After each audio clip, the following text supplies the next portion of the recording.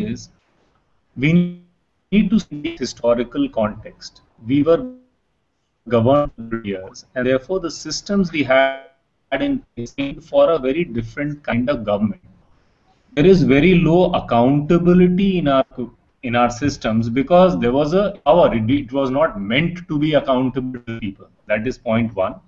And there was significant centralization in the decision making because an imperial power need not ask people for answers. Unfortunately, it has largely continued.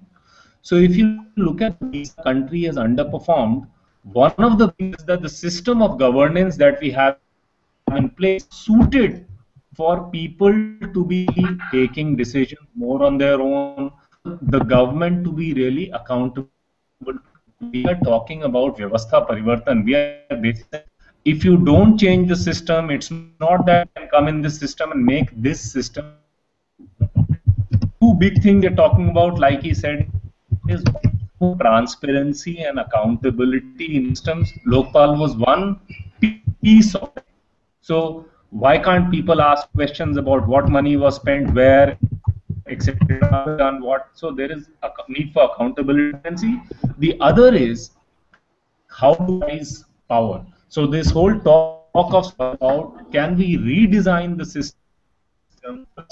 Each decision is taken at the lowest level where it is possible. If we are deciding about a park in our locality, who should be working in it, how should that person be employed, how should that person be appraised, it's the local community that should do it. If we are talking about the school, maybe a 3 or 4 5 kilometer radius of the people who use that school should be in some ways. So these are the two big levers we are talking about: more accountability, more transparency, and more decentralization of power. So I think that is the Vyavastha Parivartan question. And why I will bring this up is, if you see in the last 60 years, none of the parties have talked about this. None of the election manifestos, etc., talk about the need for a systemic change.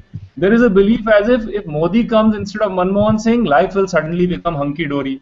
If a young Rahul Gandhi comes, life will suddenly become hunky-dory. So I think we are actually identifying the problem. The problem is not just people. While the intent of some of these people is seriously questionable, unless the system itself is transformed in a fundamental way, even the best of people cannot make this work well. And I think that is the point we are bringing to the table.